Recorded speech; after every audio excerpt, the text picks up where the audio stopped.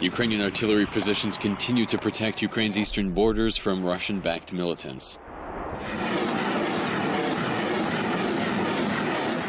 Artillerymen said although militants have intensified their attacks, the situation on the front lines hasn't changed significantly, and the Ukrainian military still holds control over some parts of the Donetsk region.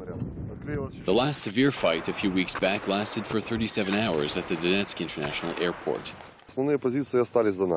We continue to hold the main positions, except a few positions such as Donetsk International Airport. Moreover, we have taken back a few points since these events. Ukrainian artillerymen say they check to make sure the weapons are calibrated before starting to fire so as to avoid making mistakes. I know where I shoot. We don't fire at residential areas.